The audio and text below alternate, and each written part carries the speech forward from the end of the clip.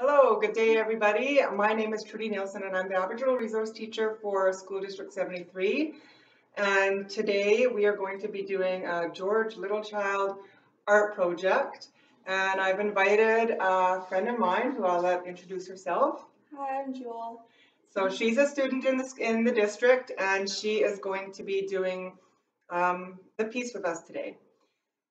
So welcome everybody.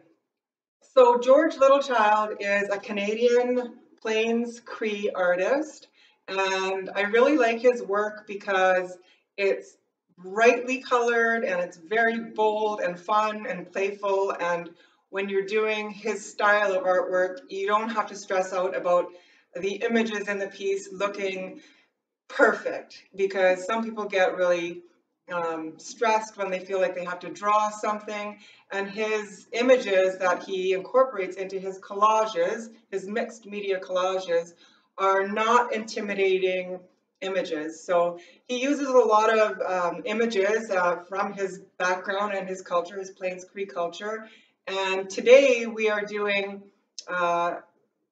horses. So he has a lot of horses in many of his paintings, and he's actually written a couple of, or illustrated a couple of children's books, and this is one of them. What's the most beautiful thing you know about horses? And This Land is My Land is another one, and The Man Called Raven is another one. But we're really looking at this book today for our inspiration.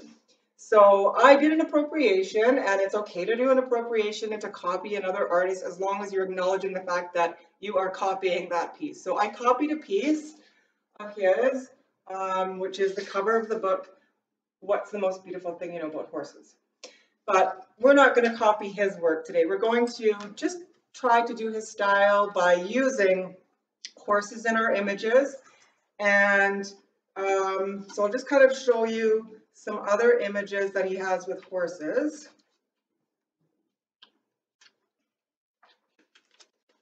So that is what I mean when I say it's playful colors, bold. It's not intimidating to draw. It's not perfectly symmetrical. Even the stars are not perfect. So that's the great thing about, and this is another one that I love. So he's got lots of horses. And then again, collage, paint, pastel, pencil, crayon, all different kinds of mediums. I really like the pastel because it is so bright and bold and it's not as messy as paint. Those are my bulldogs, so they make a lot of noise, I'm sorry. And here's a self-portrait that he did, George Littlechild on his horse. And I don't have time to read the whole book to you, but just really fun colors, and there's horses in all of the pictures in this book. So we're going to start by showing you how to do the profile of the horse. So the large horse head, which I've got up here, and I adapted this to actually do it with grade 1, so I just traced out the stencil on a doubled up poster board, and I traced it out for them, and then they cut it out. They had 2 heads, and then they created a piece like that. But we are in intermediate and high school, so we can draw our own. And again, they don't have to be perfect. So we're going to start by doing the big profile of the horse, and then we will do some little horses that we're going to cut out both of them. So let's get to it. And I am intimidated, and I was telling Jewel, I'm intimidated by drawing. Drawing is not my forte, but it doesn't have to be perfect as long as it's got the general shape. So if this was the stencil that I was using, I'd make sure it goes all the way to the bottom, and there I've got the general idea. But I'm going to just go up here, and I think Jewel was going to do hers a little bit different because I think you wanted to possibly add a mane. Mm-hmm. Yeah. So she's got hers horizontal, and I've got mine vertical, and mine's doubled because I'm going to do 2 horse heads that are exactly the same. Okay, so I'm going to start about here, and I'm going to go up, give it an ear, And then I'm going to come down for his big snout, pretty much all the way to the other side, and then down and down, and then up.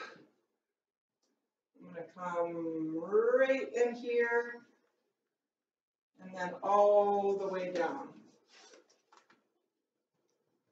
And that's just for the profile. You can find also stencils online, so you can't see that. So I'll do it again in Sharpie because I'm okay with the shape. So I'm going up to the ears, down, bring the snout out, and then up, and then there. That's good enough. And just that easy. So you got yours? Oh, perfect. Okay, so if you want to do yours in Sharpie so they can see, and then while she's doing that, I will just give you the close-up. And as I said, I doubled it up because if I do want to do one with just 2 horse head profiles,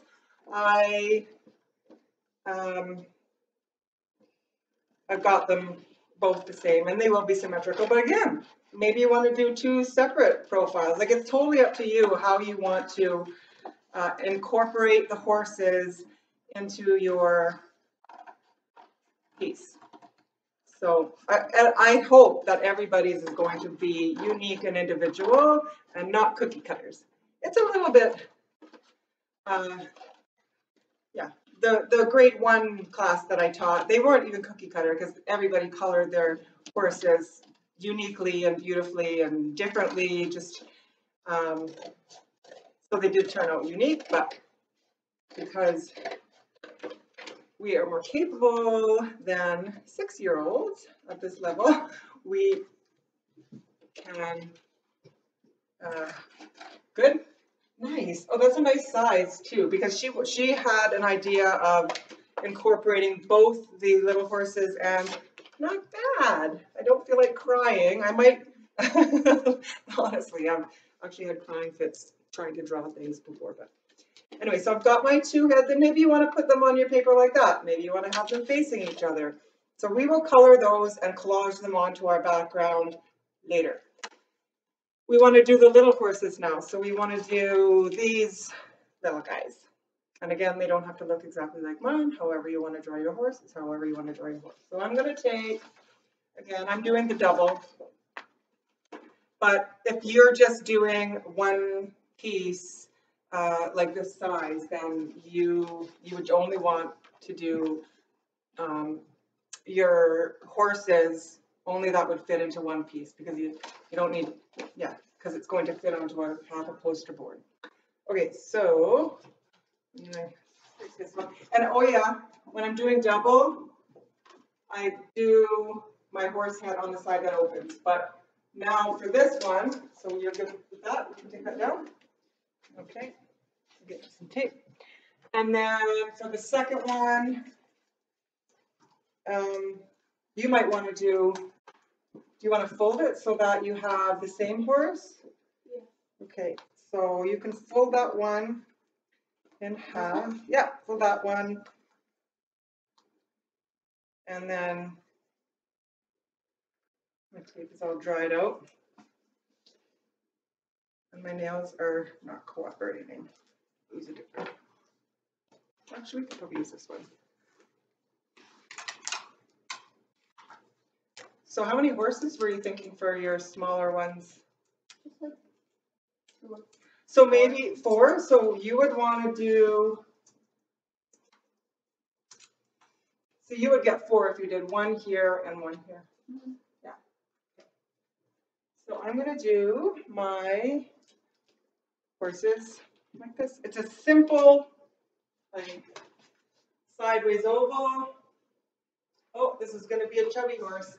And then the neck, and then another oval, the ears, the mane, and I always say for hooves, the W, long W's, and the legs are a little tubby, but I can also fix that when I'm cutting. And then the tail. And I think that's it. Oh, I just have, and I have space down here for another little one if I really want to do little ones. Might as well do a little one. And that's what I mean. This isn't an intimidating drawing of a horse. And I remember drawing horses when I was little and just getting so frustrated because they're actually pretty hard to draw really realistically. But these ones don't have to be realistic, which is fun. And then, oh, I should show you with the Sharpie. Sideways. I'm going to thin this guy out a little bit because he was a little on the tubby side. And then the W hoof feet. And, oh, no, and again, if you make some mistakes, you can always fix it when you're cutting it. Everything is fixable. And sometimes mistakes make the most beautiful parts of your piece. So just go with it. And that's what I love about George Littlechild. It's no pressure for things to just be super perfect. In fact, they're far from like perfect looking, and that's what makes his work so beautiful. It's just fun. So I've got my doubled up horses. So this is going to be, I've got another little one at the bottom. I'm going to cut that out while she's finishing her. There's an outline. Pardon? Oh, the outline. Is it outline? Well, does the outline Sharpie? Oh yeah, outline it, sure. Unless you, yeah, outline it just so they can see. So then I'm going to quickly cut this out. And again, the poster board works really well for this. More so than, I mean, you could do it with construction paper, but cardstock is nice to work with because when we get into the coloring part of it, it's just more sturdy and just easier to work with. So yeah, I'm just cutting out my horses. And then it's going to be coloring the horses. So if you look at his work, really he does choose colors that go well together, but often the colors are just even a little bit clashy. So even that is okay because it looks good. So I encourage you to even go online and do a little bit of research about his work and just his style of incorporating the different mediums. And okay, you need scissors? Yeah. Oh, okay, you can use these ones. Okay. So I'll just be sick.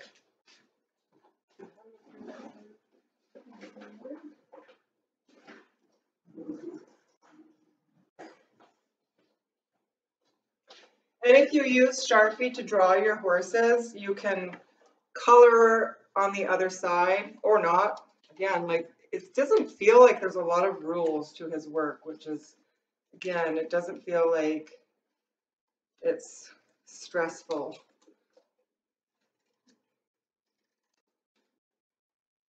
Okay, so my horses are almost done, and then I'm going to get to coloring them. So like I said, I really like using the pastel because it's so bold and they're fun to work with because they just kind of slide across the page.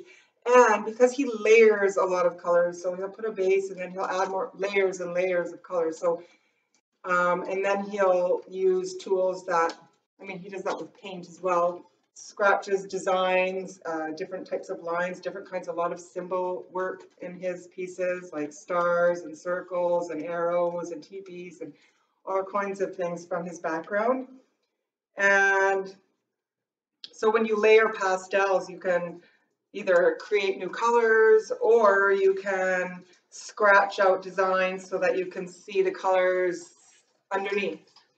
And that's the easiest to do with pastels, and it's the least messy. So I would suggest coloring the horses with pastel. Not bad. And then with these and these, you don't even have to keep these exactly like this. Maybe you want to transform them a little bit. Maybe you want to cut parts of them off. But I would suggest, see, look at even just that. That looks cool.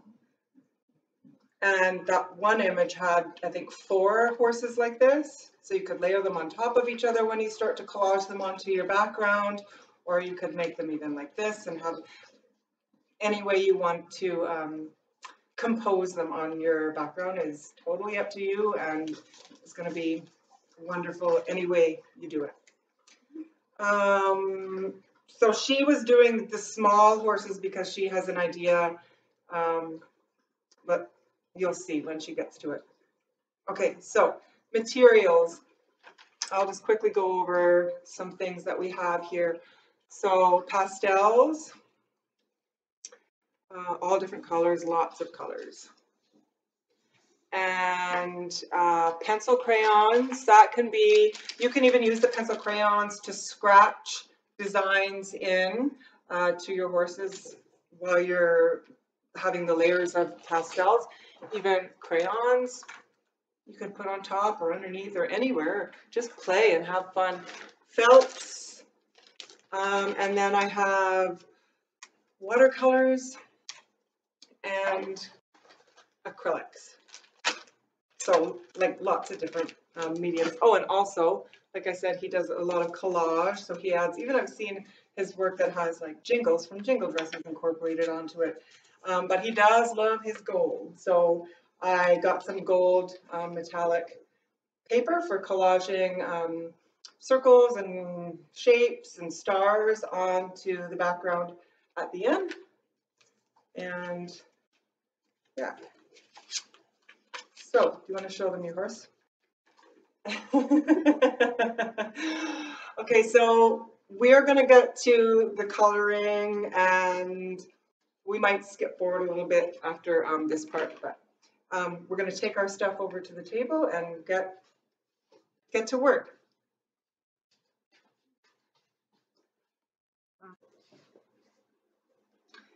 So I just wanted to show you how I'm going to start coloring my horses. So you can see that he just kind of breaks up sections of color and just adds lots of different colors.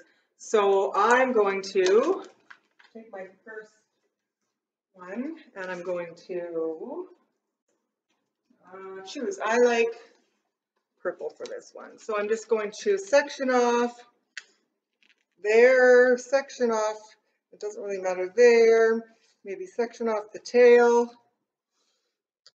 section off the head, and I'm going to color them all different colors. Maybe I'll even section off the legs a different color.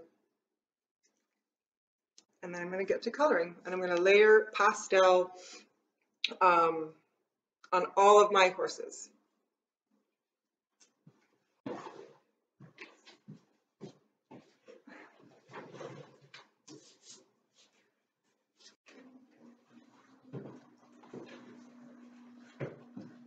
So these are so far what we've got each. So I chose like cool colors for my first horse, and then also cool and warm colors for my second horse. I just choose cool colors because that's like what my picture's gonna be based on. Yeah. So we have, she just has to do her one profile, and this is mine. So I use nice warm colors, and I'm starting to get some ideas of how I want it composed on my page. This one reminds me of the sun and like a mother. So, and these ones are going to be great too. So I have the three 3 horses. And then Jewel?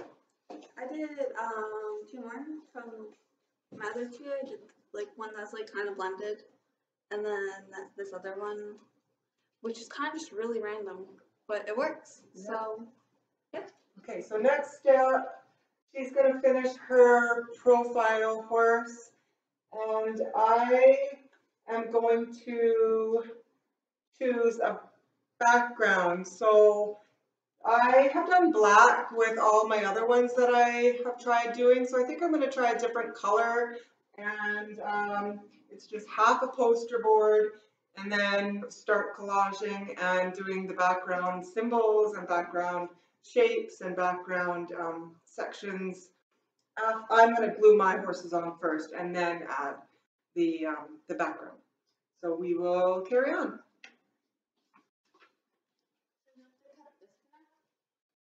And I'm kind of running out of my liquid glue, which isn't very good.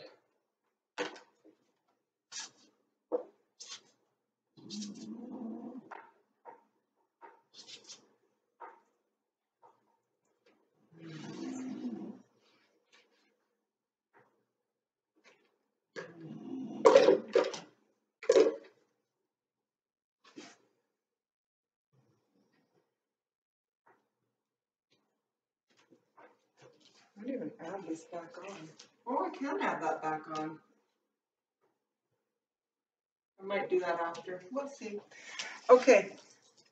I have my other small horses. So how do I want them? I kind of want them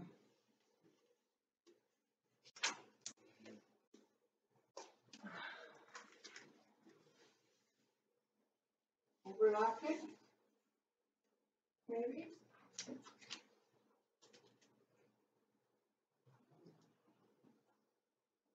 Yeah, like that. I'm not loving what I did by cutting off the neck. I can always fix it with the collage part or the drawing and adding of shapes and colors, and it can all be fixed. Sometimes it's a beautiful mistake.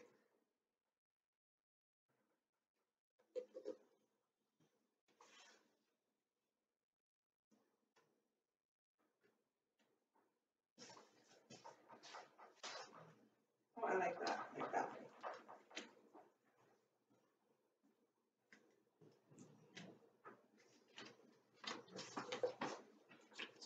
I want to do one that's just this size horses and no big head, big profile.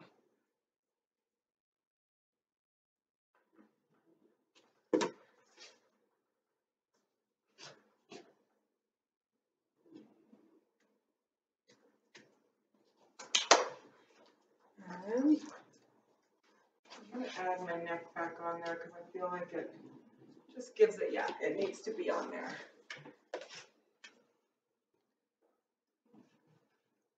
And then add that on.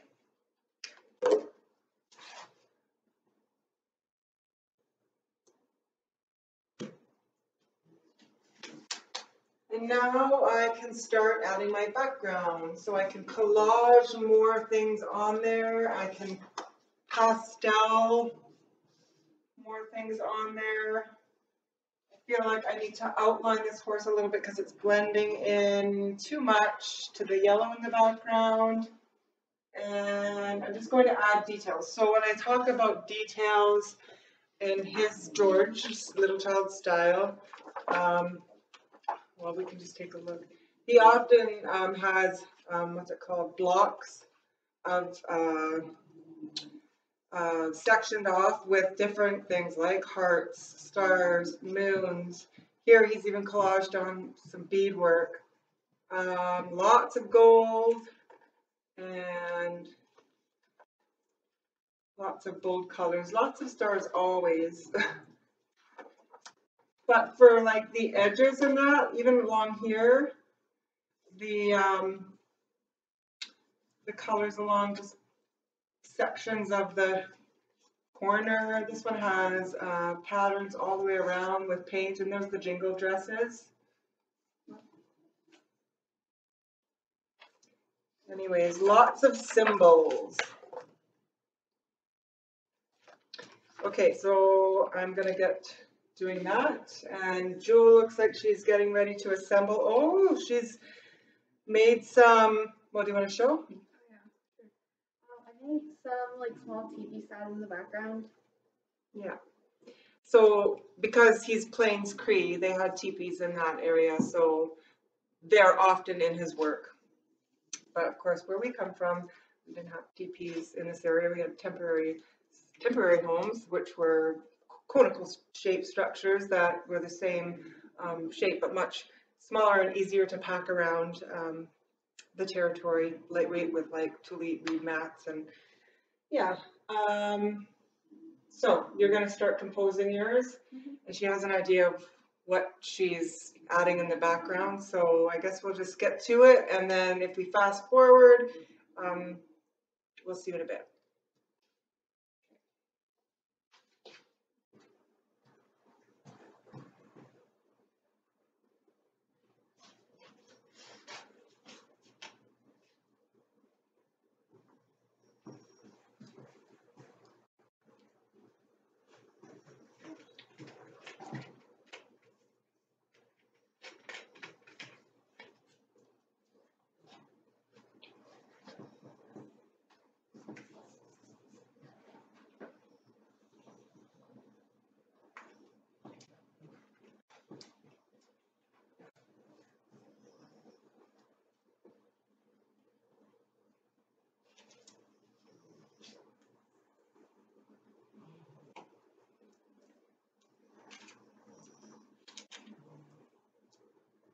Aren't you reading the more difference? Yes, 100%.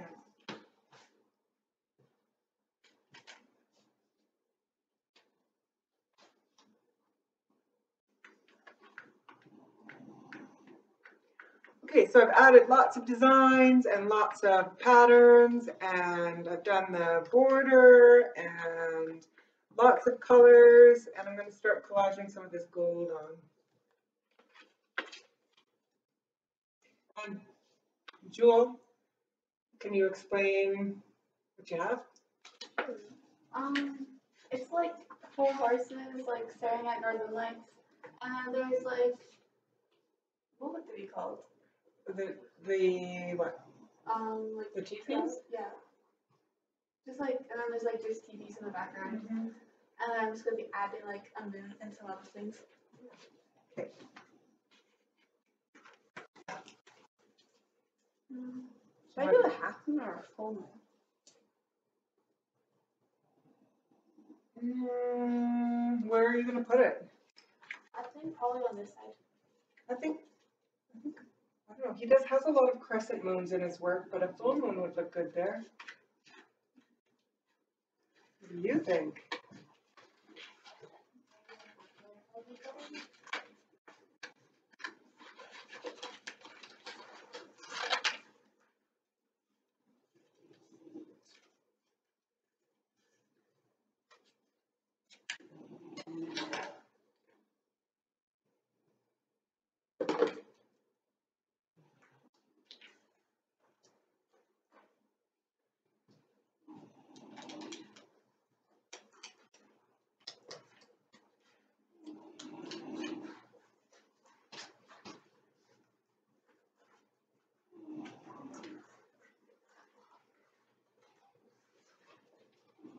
Ooh, I like the gold.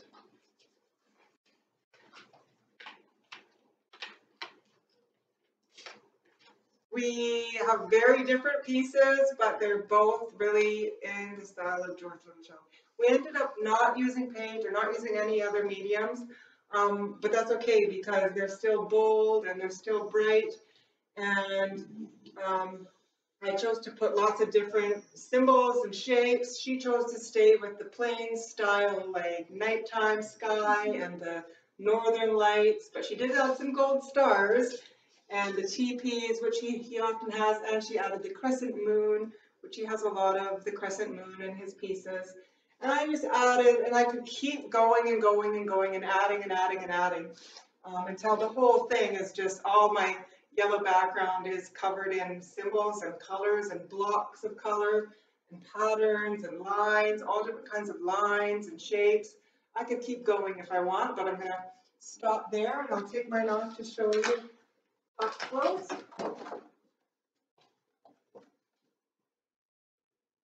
It's my final product.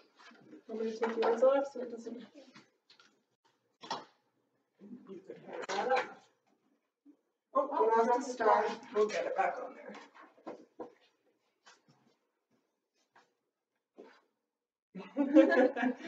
So that's it, and there's endless possibilities of how this looks at the end, and that's the fun thing about it. There's absolutely no wrong way, I put some glue on that, to do this project, especially if it's just the most beautiful thing you know about horses. You can even write a little bit of text on your piece to talk about what's the most beautiful thing about horses, or even just anything, because often he does have text incorporated into his pieces. So we thank you for joining us today, and we hope that you